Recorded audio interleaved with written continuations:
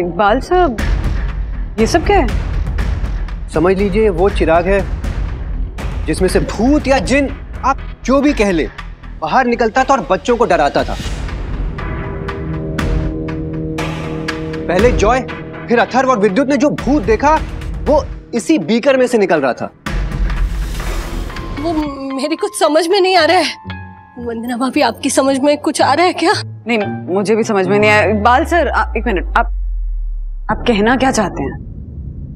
मम्मा, ज्योति aunty, Atharva और विद्युत जिस तरह डरे हुए थे तो मुझे शक हुआ कि ये दोनों झूठ नहीं बोल रहे हैं। लैब के अंदर कुछ तो ऐसा एक्सपीरियंस किया होगा दोनों ने कि जिसके वजह से वो इतना डरे थे। तो मैंने पूरी रात कल इंटरनेट पे सर्च किया तो मेरे सामने सिमिलर एक ऐसा ही किस्सा आया। मतलब सेम ऐसे ही एक बंद पड़े हुए स्कूल के लैब में कुछ स्टूडेंट्स शरारत करने के लिए घुसे और उनके साथ वही हुआ जो पहले जॉय के साथ और फिर अथर्व और विद्युत के साथ हुआ। इसलिए मैंने और सखी ने ये डिसाइड किया कि आज हम स्कूल आएंगे और इकबाल सर से मिलेंगे। और फिर हमने इकबाल सर से रिक्वेस्ट की कि उनके सुपरविजन में हमें एक बार लैब चेक करने दीजिए। और आपने मेरी परमिशन के बगैर इनको लैब खुलवा कर दे दिया। इकबाल सर, ये सब निपट जाने के बाद we need to talk. Principal ma'am, please आप नाराज मत होइए, क्योंकि इकबाल सर ने जो भी किया वो हम सबके भले के लिए ही किया है।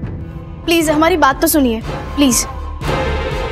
तो इकबाल सर ने हमें लैब ओपन करके दी और अथर्व और विद्युत से हमने सुना था कि लैब के अंदर अनबेरेबल बदबू आती है। तो हम N95 मास्क पहन के अंदर गए थे और इन दोनों की बात भी सच निकली। इन्होंने जो भूत देखा था वो वाकई में हमारे नोज के थ्रू दिमाग में चढ़ जाता है। मतलब ये है वंदना जी कि नाक में घुसकर दिमाग में कब्जा कर देने वाला भूत और कोई नहीं है, बल्कि इस बीकर में रखा हुआ केमिकल है। और वंदना जी, आप ये क्रैक देख रही हैं? यहीं से केमिकल फ्यूम्स लीक हो रही थी और बंद लैब की हवा में फैल जाती थी। यही सच्चाई है। और क्योंकि लैब में कोई एग्जॉस्ट या वेंटिलेशन नहीं था तो उसने धीरे धीरे लैब की हवा को ही जहरीला कर दिया था। जो भी लैब के अंदर सांस लेता या वो बदबू सूंघता, उसके दिमाग में एक हैलुसिनेशन शुरू हो जाता। मतलब जो बच्चों ने देखा वो एक्चुअल में उनके सामने था ही नहीं, क्योंकि उनके दिमाग में ऑलरेडी डर एग्जिस्ट कर रहा था। बिकॉज भूत की अफवाहें पहले से ही फैली हुई थी, इसीलिए इन बच्चों को भूत ही दिखाई देता था। इस केमिकल के वजह से बच्चे बेहोश होकर गिर जाते थे। तो ये था लैब के भूत का असली सच। बच्चे घर पर एक्सपेरिमेंट ना करें, इसलिए मैं इस केमिकल का नाम नहीं बताऊंगी, पर ऐसे कई केमिकल्स हैं जिनके लीक होने पर या हम ह्यूमंस के रेस्पिरेटरी सिस्टम के कांटेक्ट में आकर ना हमें वो दिखाई देता है जो असल में है ही नहीं।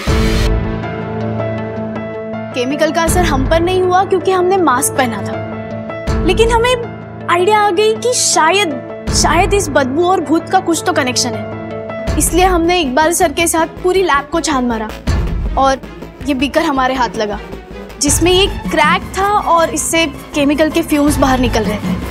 मम्मी देखा, मैं कह रहा था ना हम झूठ नहीं बोल रहे। सॉरी कि हमने तुम पे डाउट किया, लेकिन जब स्कूल का लैब बंद था तो उसका कोई रीजन होगा ना अथर्व? बिना परमिशन के क्यों गए अंदर तुम लोग? हाँ, उसके लिए हम प्रिंसिपल मैम से सॉरी कहते हैं। I am sorry. Yes ma'am, please हमको माफ कर दीजिए, प्लीज। मॉम, देखा ना, मैं इन दोनों से नहीं डरा, बोला था ना मैंने। हाँ ठीक है। मैडम, आप अपना फोन रखेंगे प्लीज? हाँ। और प्लीज ये कंप्लेंट वापस ले लीजिए, क्योंकि अब सच तो सबके सामने आ ही गया है। ठीक है, लेकिन आज के बाद अगर इन दोनों ने मेरे जॉय को फिर से बुली किया तो। अरे मॉम, ये दोनों मुझे क्या बुली करेंगे? क्लास का सबसे बड़ा बुली तो मैं हूँ ना। चुप बैठ, कुछ भी बोलता रहता है। चल घर चल, और आइंदा सबके सामने ऐसे मत बोलना। मैम, अब तो आपके समझ में आ गया ना कि इकबाल सर ने जो भी किया वो अच्छे के लिए ही किया है। हाँ मैम, हम भी इसी स्कूल में पढ़ते थे हम जब यहाँ पे थे तब से इस लैब को हॉन्टेड माना जाता था और हमेशा बंद रहती थी। आज इकबाल सर ने उसका सच बाहर निकलने में हमारी मदद की। Ma'am please. दैट्स ओके, आप लोग सब जा सकते हैं। मुझे इनसे अकेले में कुछ बात करनी है। Thank you ma'am. Thank you sir. शाबाश मेरी सखी।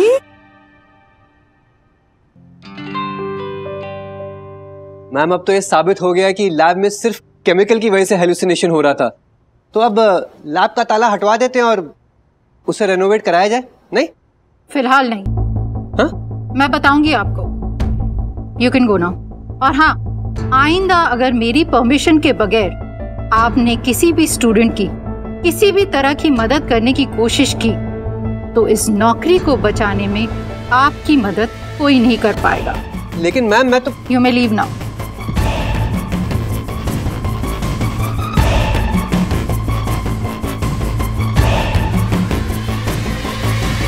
हेलो। हाय बच्चों। सखी super, absolutely super. Atharva sorry, बेवजह डांट दिया ना तुम्हें। इट्स ओके डैडी, आपकी डांट को कॉम्पेंसेट करने के लिए मैं कोई नई शरारत कर लूंगा। मम्मी का है? मम्मा। हटो बोलिए। अच्छा, कांट बिलीव कि ऐसा भी हो सकता है। मतलब बच्चों के मन में घर किए हुए भूत से तो हम बच गए, लेकिन ये फ्लैट नंबर 902 में जो आत्मा भटक रही है सनी की, जो दासानी और मार्फतिया जी के 1 महीने का रेंट खा गई, उससे कैसे निपटे? मैं दक्कू भाई से बात करूं क्या? देखो दक्कू भाई अपना कमीशन तो वापस कर सकते हैं ना। वैसे भी जो रेंट है वो तो ओरिजिनल ओनर के पास जाता होगा, एंड आई थिंक वो भी दक्कू भाई का कोई रिलेटिव ही है शायद। वहीं पर तो गुस्सा है मुझे। पता, हर्षद भाई ने ओनर का नंबर निकाला और बात की, तो तब पता चला कि दक्कू भाई घर में भूत है का सिलसिला न जाने कब से चला रहे। What? इसीलिए वो फ्लैट बिक नहीं रहा। सेकेंडली, रेंट पर जो भी आते हैं वहां पर किराएदार, वो 4-5 दिनों से ज्यादा रहते नहीं, अपना सामान बांध कर भाग जाते हैं। और दक्कू भाई ओनर से ये कहते हैं कि किराएदार ने भाड़ा वापस ले लिया है, जबकि वो भाड़ा दक्कू भाई। This is not right. मैं बात करती हूँ दक्कू भाई से। नो, एक मिनट मंदुरा ने, ये भूत बातों से नहीं निकालना है। तो फिर क्या सोच रहे हो? मैं अंदर जाऊंगा, मतलब अंदर जाऊंगा। नहीं। दक्कू भाई जब कह रहे हैं कि घर के अंदर भूत है तो खामखा रिस्क क्यों लेना? दक्कू भाई आप ही समझाइए ना। जो आज्ञा वरना भाभी। ओ राजेश भाई, मैं इस फ्लोर पे कभी नहीं आता, आज भी परम पूज्य वरना भाभी ने कहा इसलिए आया हूँ, समझे आप? नहीं, मैं अंदर जाऊंगा बंधु। नहीं, मुझे देखना है कि वाकई में उस सनी का भूत है या ड्रामा है। अरे ड्रामा? ओ राजेश भाई, क्या मैं झूठ बोल रहा हूँ, ड्रामा कर रहा हूँ। अरे मैंने भूत यामिनी को भी दिखाया है। यम, तुमने देखा था ना, उस गुड़िया में भूत था ना। हाँ। यामिनी अभी को बताया था, मतलब हाँ? यामिनी अभी को दिखाकर उनको ये यकीन दिलाना चाहता है कि जो सड़ेली भूत की कहानी बताकर तू सबको डराता है वो सच है। ऐसे भी तो हो सकता है कि दक्कू भाई ने खुद वो डॉल ऐसे अपने घर के दरवाजे के बाहर रखी हो और भूत ऐसा करके भाग गए हो, और फिर किसी ने अगर पूछा यामिनी भाभी से, यामिनी भाभी वाकई में भूत है क्या, तो यामिनी भाभी तो हाँ ही कहेगी ना। ऐसा हो सकता है। ओ राजेश भाई, एक मिनट, क्या मैं ऐसा क्यों करूंगा? इस घर में भूत है तो है। दसानी मार्फतिया पहले किराएदार थोड़ी हैं, 37 किराएदार आ चुके हैं पहले भी। 37 किराएदार? मतलब 37 किराएदार का रेंट तेरी जेब में? बहुत बोल रहा है? ए पंटर, क्या बोल रहा है तू? दक्कू भाई देखिए, मुझे घुमा फिरा के बात नहीं करनी, पर हर्षद भाई की घर के ओनर से बात हुई थी और उन्होंने बताया कि जो भी किराएदार भागता है उसका रेंट वापस किया जाता है, लेकिन दसानी और मार्फतिया जी का रेंट आपने वापस नहीं किया। दक्कू, क्या ये सच है? वरना भाभी मैं ऐसा क्यों करूंगा? अरे मैंने तो दसानी मार्फतिया को यूं ही कह दिया था कि किराया वापस नहीं मिलेगा। अच्छा, मैंने आज 1 सेकंड दसानी को पूरे पैसे ट्रांसफर किए हैं। रुकिए अब। हाँ, ये देखिए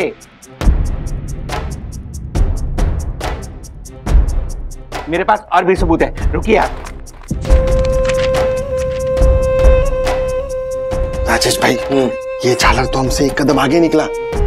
इसको 100% पहले ही पता चल गया होगा कि मेरी ओनर से बात हो चुकी है, इसीलिए तो उसने पैसे ट्रांसफर कर दिए, वरना वो ओनर इसकी बैंड बजा देता, क्लास ले लेता इसकी। लेकिन अगर वो हमसे एक कदम आगे है ना, तो मैं उनसे 2 कदम आगे हूँ। मैं उनसे कबूल करवा के रहूंगा कि ये जो भूत का जो है ना, वो पूरा ड्रामा इन्होंने खड़ा किया है। लेकिन देखो भाई, एक मिनट आइए इधर आइए। मुझे ना अभी भी इस बात पे यकीन नहीं है कि सनी नाम की किसी महिला की आत्मा फ्लैट नंबर 902 में है। इसीलिए मैंने ये तय किया है कि हम सब अंधेरे में अंदर जाएंगे और देखेंगे कि क्या होता है। वन्ना भाभी, इन्हें रिस्क लेना है, लेने दीजिए, आप मत लीजिए प्लीज, आप यहीं रहिए। दक्षिश भैया, जाने दीजिए ना, लेने दीजिए risk. Hand bangle no mirror.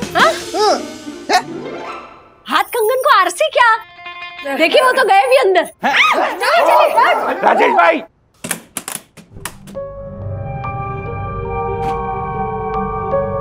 बंधु, लाइट को क्या हो गया? मैं अभी भी कह रहा हूं कि यहाँ भूत है। चलिए यहाँ से। What?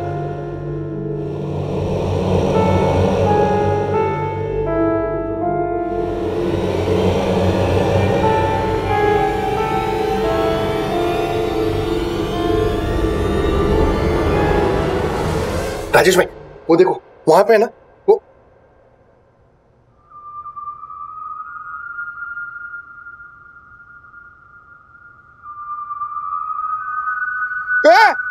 सब लोग इधर आओ। धक्कू, राजेश भाई को क्या हो गया? क्या हुआ? कुछ बोल नहीं रहे। क्या हो गया? चल के तुझे मैं लेके चलूं कैसे गगन के तले तले।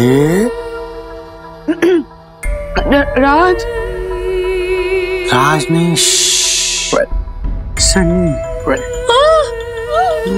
सनी, दक्कू तो आ गया। ये प्यार है दक्कू, ये प्यार है। गाँव वालों, आप लोगों को पता नहीं, लेकिन मेरा और दक्कू का टॉरेड अफेयर था। फिर एक दिन दक्कू मुझे छोड़कर अहमदाबाद चला गया और उसने इस कलमोही यामिनी से शादी कर ली। इसीलिए तब से हर रोज रात को मैं दक्कू के दरवाजे पर नॉक करके भाग जाती हूँ।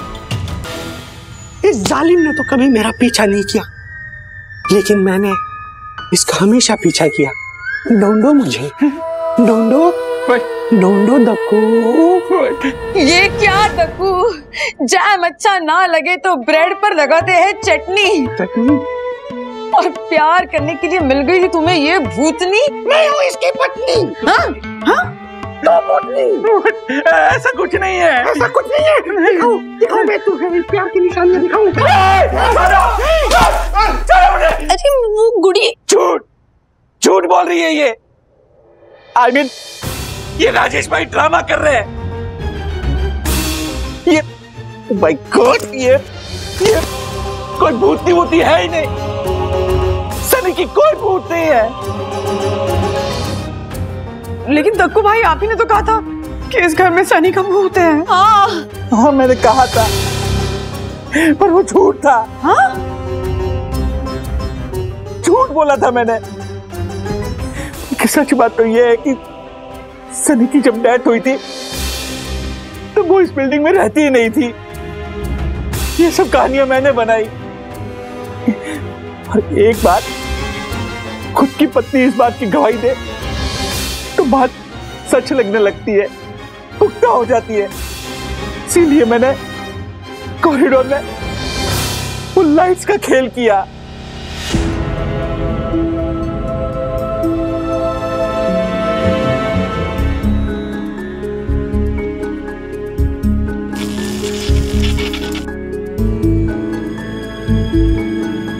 इस डॉल को दरवाजे पे रखकर मैं दरवाजा नॉक करके भाग जाया करता था।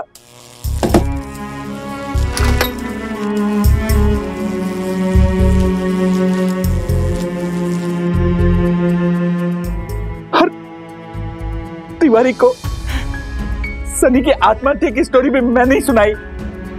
मार्फतिया दसानी को डराने का प्लान भी मेरा ही था। ये डॉल और वो डरावनी पेंटिंग मैंने ही फ्लैट में रखी थी और मार्फतिया दसानी के दिमाग में सनी की आत्महत्या का बीज भी मैंने ही बोया था, ताकि उनको वाकई में लगे कि सनी का भूत है इस घर में और वो ये फ्लैट खाली करके यहाँ से भाग जाए।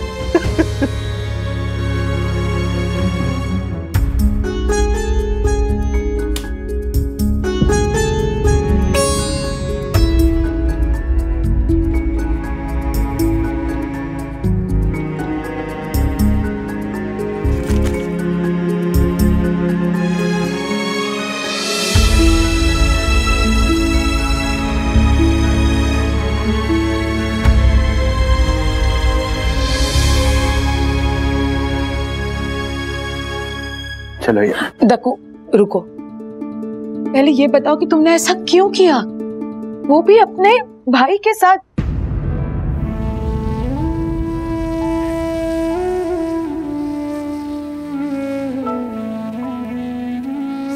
काहे का भाई हम, मैं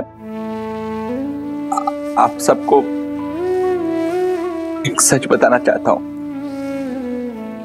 आप लोग तो जानते ही हैं, शादी के बाद बहुत समय तक ये मुझसे दूर रही थी। हाँ, शादी के तुरंत बाद हमारे परिवार में कुछ मिसअंडरस्टैंडिंग हुई थी और बहुत कहासुनी भी हुई थी और तभी हम एक दूसरे से और हमारे परिवार भी एक दूसरे से बहुत नफरत कर रहे थे। पर उसका क्या? सारी गलतफहमी, सारी नफरत की वजह वो मेरा कजन भाई दलपत जोशीपुरा है। क्या? यस, जिसका ये फ्लैट है, उसी ने मेरे और यम की फैमिली के बीच दूरियां बढ़ाई, मिसअंडरस्टैंडिंग क्रिएट की। मुझे दलपत पे बहुत गुस्सा आया और उसी गुस्से की वजह से मैंने ये भूत वाली अफवाह फैलाई ताकि उसका ये फ्लैट ना तो बिके और ना ही कोई किराएदार इसमें टिके। मैं बस उसका नुकसान करना चाहता था। दक्कू भाई, माना उस दलपत ने जो कुछ किया वो गलत था, लेकिन आपका ये तरीका भी तो सही नहीं है ना? Exactly. राजेश भाई, मानता हूं मेरा तरीका सही नहीं है, पर आप जानते हैं उसकी वजह से मैं अपने यम से कितने सालों तक दूर रहा।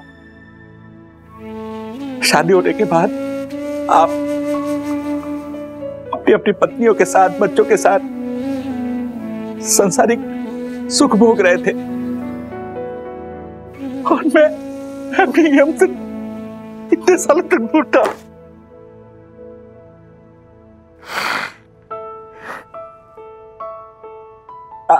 आई एम सॉरी यम, पर मैंने जो भी किया दलपत के ऊपर गुस्से की वजह से किया। बेटा तुम तो जानती हो मैं ऐसा नहीं हूं। सिर्फ यामिनी भाभी नहीं, हम भी जानते हैं कि आप ऐसे नहीं हो। क्या बात करो राजेश भाई, ऐसे ही है। इसलिए हमने ना सबने मिलकर ये प्लान बनाया, ये जानने के लिए कि आखिर आप ऐसा कर क्यों रहे हो। थैंक यू पर पूछ रही है वरना भाभी। Thank you. मैं जानता हूं ये प्लान राजेश भाई का हो ही नहीं सकता। तो जो ऐसा सुंदर, सुशील, संस्कारी, भटके को राह पे लाने वाला धांसू आइडिया सुंदर सन्नारी वरना भाभी का ही हो सकता है। Thank you. घंटा नहीं बजाएंगे आप? दक्कू भाई, आइडिया चाहे किसी का भी हो, मेन बात यह है कि अंत भला तो सब भला। दक्कू भाई, आपका ग्रंथ लीजिए। थैंक यू वरना भाभी, थैंक यू, आप महान है, सच में महान है। चलो चलो चलो, अभी सब लोग निकलते हैं। आज दक्कू सबको आइसक्रीम खिलाएगा। क्या बात है? मैं क्यों आइसक्रीम खिलाऊंगा? मेरा तो सनी के साथ ब्रेकअप हुआ है। तो पैचअप करूं, रात बाकी नॉक करूं दरवाजा। ओह माय गॉड, ये इंसान भी